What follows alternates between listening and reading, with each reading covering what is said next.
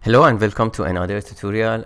We're going to continue our discussion on the switch statements, and now we try to see why someone would choose switch statements over the if-else statements, right? We looked at the if-else construct before. These are also some sort of decision making and testing. And switch was the same story, right? We have multiple cases, but then if the first case or the first test that matches, we execute the body and hopefully we have a break to out of it. And we also saw that the switch has some weird or unique behaviors like fall through and the default case. So let's go ahead and look at this. Deciding whether to use if-else statements or switch statement is based on readability, an expression that the statement is testing. Now we know that with the if-else in any of the conditions, you can, if it's inside the method call, you can basically immediately return from a method call. But the question is, does the switch statement do this or not? So I'm going to go back here to our testing, and then let's have a new method, public static void test4, right? And I'm going to basically have test4 here. So what I'm going to do, I'm going to say int x equals 5, and then let's return an int, for example, from here. And then what we're going to say is that let's switch on the x, right? And then value 0, and then note that here the default is yield, but I'm not going to use yield. And I'm going to just say basically if case is 0, for example, return 2 times or basically x plus 5, right? And this works fine, which means basically if we say var x here and do a sysout on the x and we run this, unexpected value 5. So where is this switch statement here? Because this didn't match, we're throwing this exception. Let's set this to 0, see if this matches, and we get, so you can even return, so you can even immediately return from a switch statement, right? So it's allowed. So basically return allows, similar with the if else, right? You can say if x equals 0, then return with x plus 5, right? Now what happens if we do have a fall through, case 1, return, for example, 2 times x. This is still allowed. We can have multiple returns because basically each one is a separate test. So if we have 0, we know that the switch showed some sort of basically fall through behavior, because which meant if we didn't have any break, we have to, the first test that matched, we execute the body, but then the other tests become invisible, and unless we have a break, we still continue. So let's see what happens here. We still get 5, which means with the return, already we have some sort of break. Return has some sort of break behavior, right? Breaking behavior. And obviously the difference here is that if we have some expression here, so after the switch, and as you can see, the compiler doesn't allow us to do this, because it says that the compiler realizes that when we go into the switch, we have returns, so this code can never reach. So this is one problem, right? So unreachable code, and we saw before that in Java, the Java compiler doesn't allow having unreachable code, because even if we don't match anything, because we have a default body, something, so we still have this compilation. So basically, what if we don't add a default case here? Then now the compiler realizes that if none of these tests matches, we just come out of the switch, but without basically without returning from the method call. The compiler is smart enough to realize that, so this line of code is now reachable.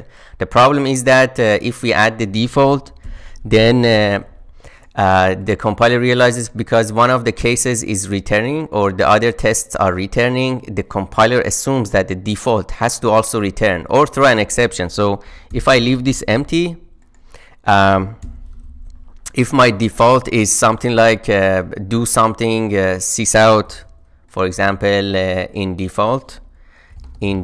default branch, then what happens is the compiler realizes that, hey, two of the cases return, but the default doesn't return. So, and the compiler doesn't allow you to do that because this method has to return an int.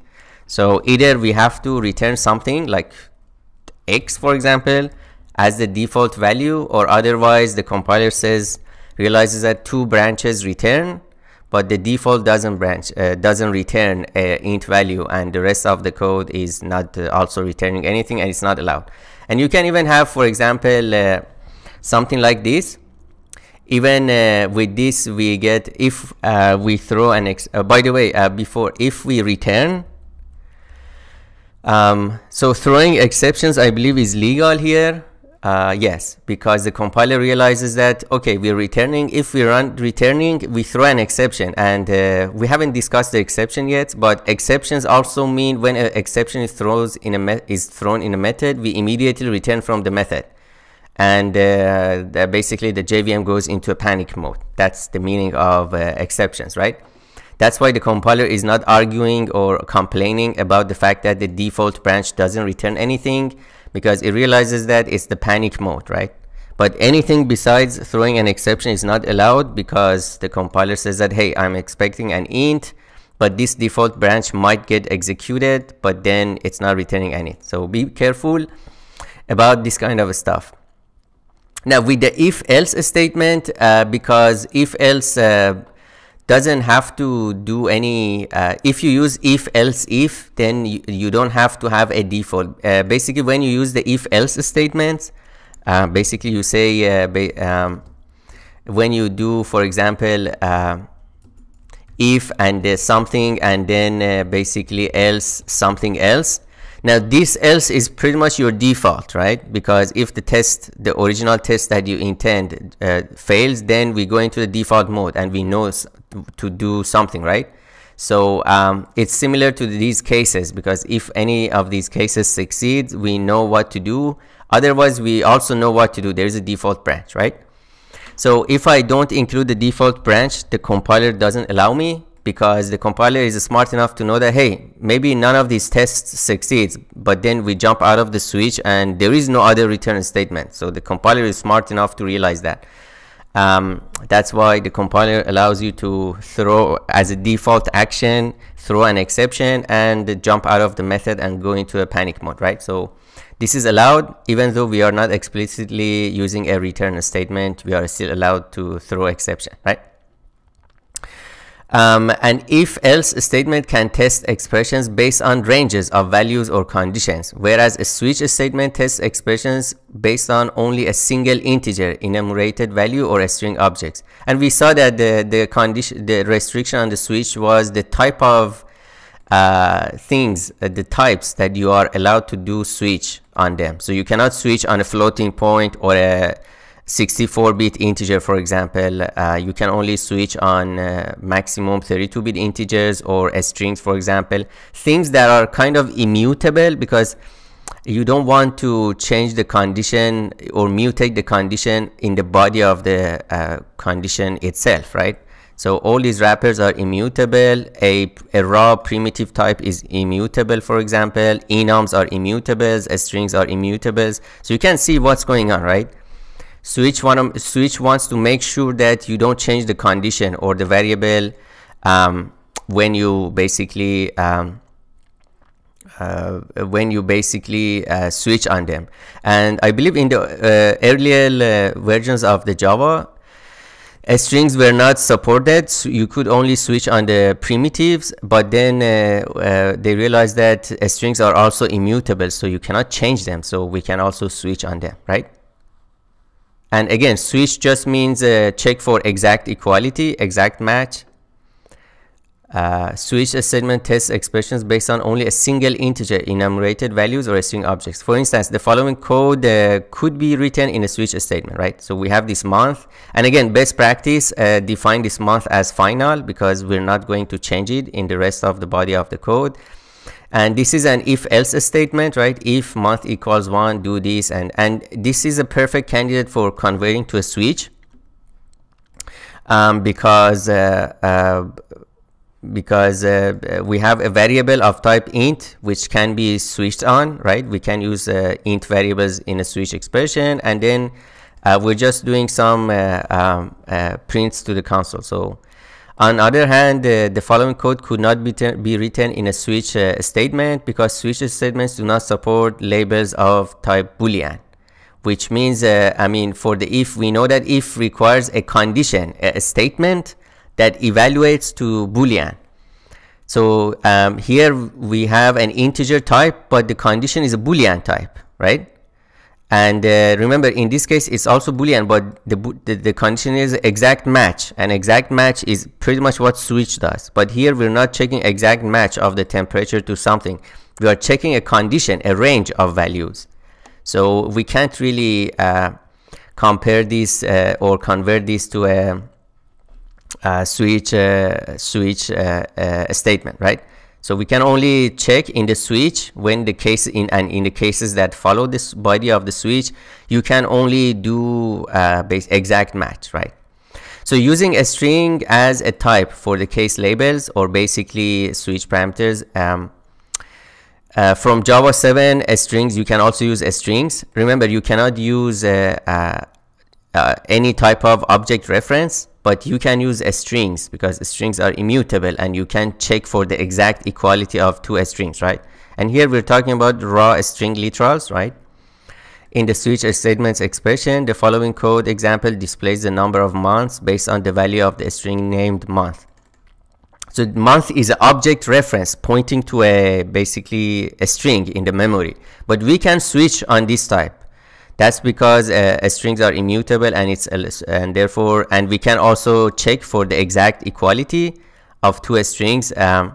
So we convert this to lowercase, and again we said that we can have a expression, anything that returns the result. We can have a expression or a statement in the argument of the switch in a way that it's the result of its evaluation is one of the allowed types. So when we say to lowercase, the result is also a new string, so the string type is allowed, and then January, February, March, etc., right? And the default is 0. So the thing here is that, again, this is a perfect candidate for converting into the enum. So instead of switching on a string, we switch on an enum because the set of the cases has definitely a limited number of cases, which is 12.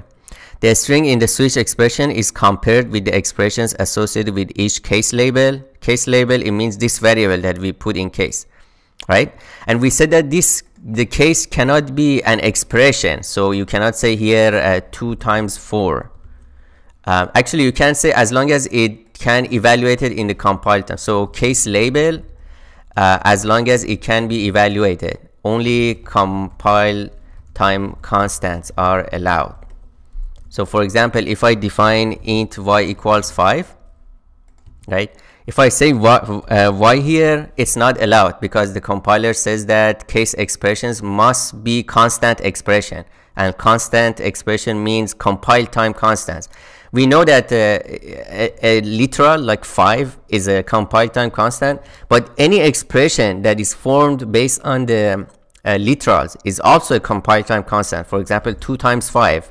This is not something the compiler can evaluate this at compile time. So so we can write 2 times 5, for example. That's fine. This is allowed. But obviously 2 times y is not allowed. Even y is not allowed. But in my past lectures, I showed you a way to let the compiler know that, for example, a variable is a compile time constant. It's not going to change. And the trick is to define it as final. As soon as you define it as final, you tell the compiler that, hey, the value of the y can never change. And the compiler says, oh, then I know what this value is, 2 times y.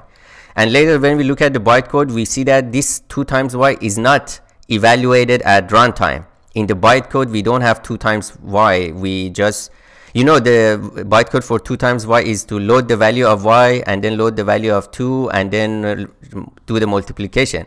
But we see that in the bytecode, it's actually just return 10 as a integer, right? Which means the